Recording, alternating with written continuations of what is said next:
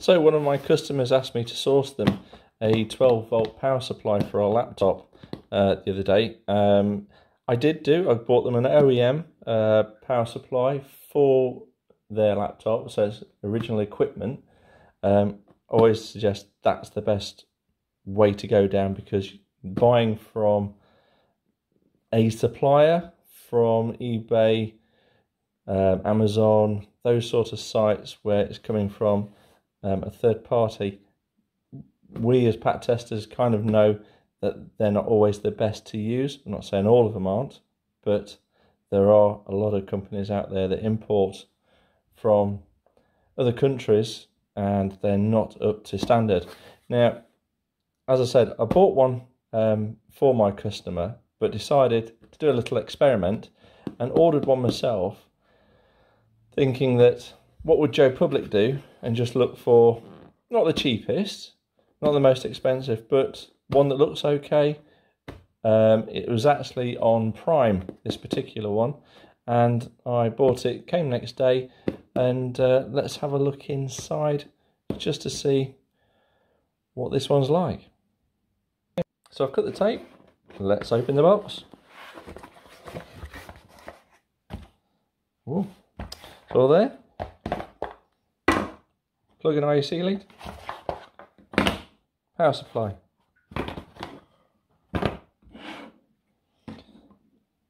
Correct adapter. Lots of instructions there. Information, that's good. IEC lead. Looks okay. Looks all good. I'll just plug it in and go. Or should I? Should I just check this? Power supply and IEC lead just a little bit more. Taking a look at this adapter close up, we can see it looks like all the information's there, but actually we've got a model number, but there's no maker's name on it at all, anywhere on there. So if something happens to these and they become unsafe, or Trading Standards picks up on it to say they're not safe for UK use, they're not going to know where they've come from. So they can't contact the supplier and say do something about it, recall them. All they've got is a model number to go by, which isn't particularly great. The manufacturer's name is ideally better to have, so you can recall something like that and you've got more guidance to go by. It's got the information on there. It's 12 volt, 5 amps. It says indoor use only.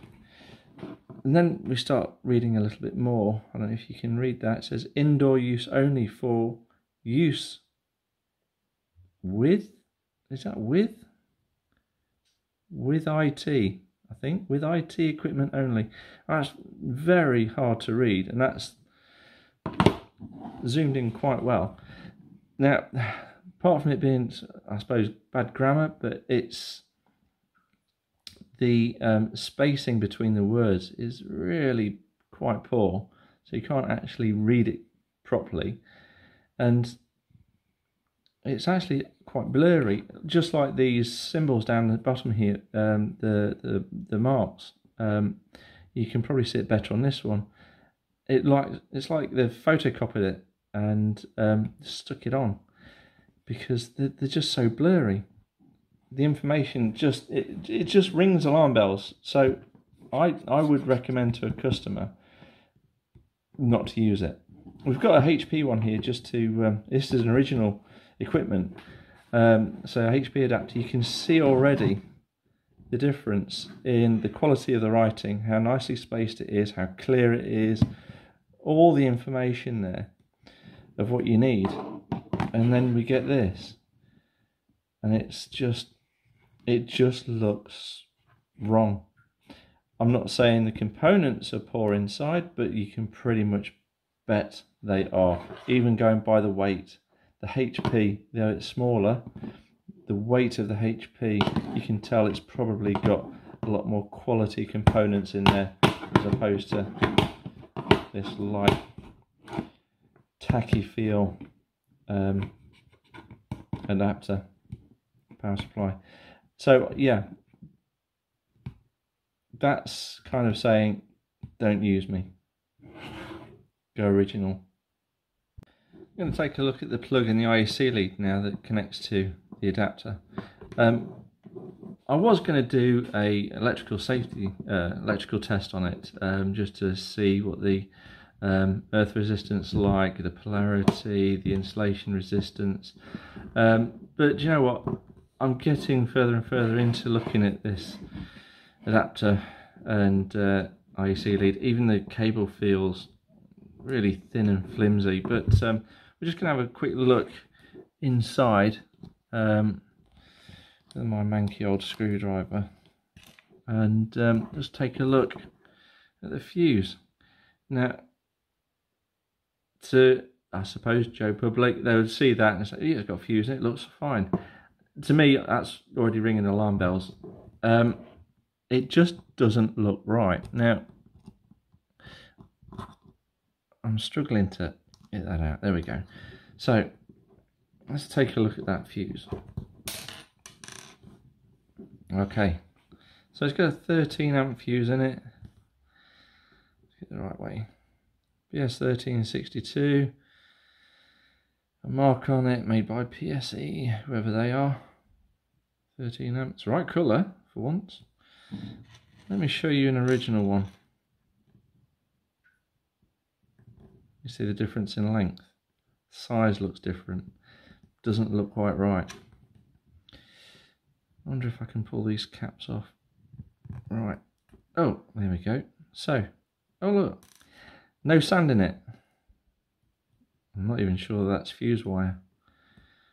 So, BBC Road Traders, and there's a couple of guys online, YouTube, that have done experiments with fake fuses. It's worth having a look. Because when these blow, they blow. They can actually blow the plug out of the socket. They explode, basically. They're quite dangerous, little bombs. It can go one of several ways. It can either blow, cause a fire, not work at all, and make the cable overheat, and that could then become a fire hazard in itself. You could let this overheat and let that become a fire hazard. These little things is basically, fuses are there as a safety device to protect the cord. Inevitably, it protects the end user, but it's there really to protect the cord. And when you get something like this, a fake fuse, they've gone to all that trouble just to save money by putting this thing in and putting caps on the end. Now with this is an original fuse, well-known make. It's got all the markings on it. It's very similar to the fake one, but I can't pull the caps off this because what's actually happened is that fuse wire is actually welded to the caps inside, so it's not folded around like the other one was.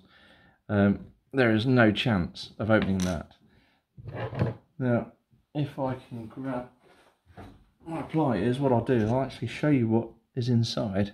So we're going to destroy this one.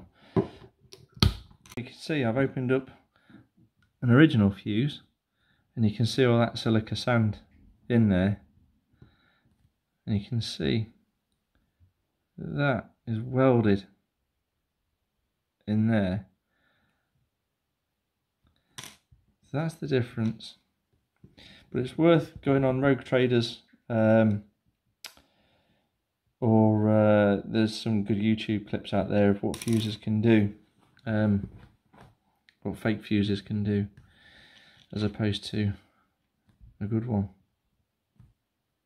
So to recap, yes, I'll be sending this back to Amazon and asking for a refund, stating why I'm sending it back, because it's obviously got a fake fuse in it. The whole thing feels tacky, not enough information on it, and I don't believe it's for UK use. It's not safe to use. So I'll be doing that, and I may even let Trading Standards know as well. So I do get the odd customer who will ask, I've got a new piece of equipment, surely I don't need to get it pat tested. Maybe this has answered that question for you. Now, I bought this brand new from a supplier. I don't know the supplier, it's fake, I'm not happy with it, it could be dangerous. So if you're buying equipment from an unknown supplier or unknown manufacturer, I would recommend, yes, get it pat tested. Pat test doesn't always mean about sticking it into a pat test machine and checking the resistance. It also means a full visual inspection like I've just done. I haven't done any electrical tests, but has that shown up a fault? Yes, it has. So that's new equipment. So I would say, yes, get it pat tested when you don't know where it's come from. If it's come from a well-known brand like Couriers PC World, Machine Mart, or wherever, those well-known brands are going to have full traceability of where the equipment's come from. We won't on this. So maybe on equipment like that from well-known brands, you may not want to have it pat tested, but have it documented to say that you've introduced new equipment and it's safe for use. Okay, so when time comes around that you do have to have that electrical inspection, get it included then. But if you're buying in new and you don't know where it's from, it doesn't take long to have a look at it and check it out. Look what could have happened. It could have been fatal. That could have exploded, could have caused a fire, whatever could have happened. It's not safe to use. As a business, you have the Health and Safety at Works Act to think about. You've got the Electricity at Works regulations. You've got the Provisions of Use of Work Equipment regulations. Loads of regulations to think about before you plug this in. So, I hope that's answered a question for you. Yes, maybe get it pat tested.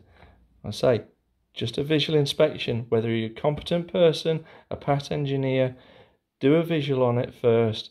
It makes all the difference. I hope this has been educational for you. Thank you very much for watching.